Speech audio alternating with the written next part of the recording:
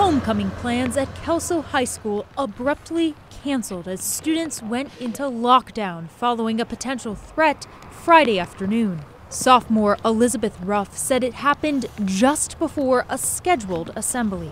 Intercom said something that was like an actual lockdown, and they had us like sit there and be quiet, and then I didn't really know what was going on. I heard a bunch of different stories about what was happening, and then eventually the cops came in, they like searched us and then took us to the South Gym. Law enforcement responded to the school after a text and picture showed a firearm possibly inside the building.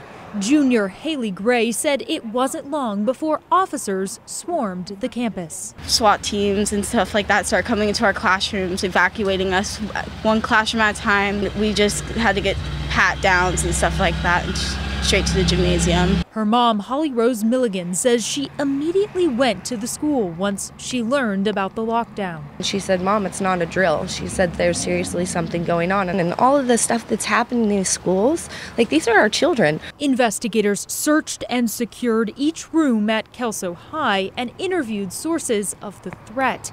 All this while students waited for parent pickup or a ride home on the bus. By Friday evening, law enforcement had cleared the scene and found no weapon. Kelso police said no arrests are expected, and there is no reason to believe any further threat to students or faculty exists. I'm more relieved. I'm ready to go home. Out of an abundance of caution, the district announced all events from the homecoming game to youth sports were canceled this weekend. School leaders said the homecoming dance will be rescheduled. I'm glad my daughter was safe. I'm glad my daughter was safe, and I'm glad that so far, from what I know, everybody who was there has gotten out safe. And I think that's the end of the bigger important things, is that everybody gets to hug their kids a little bit tighter tonight.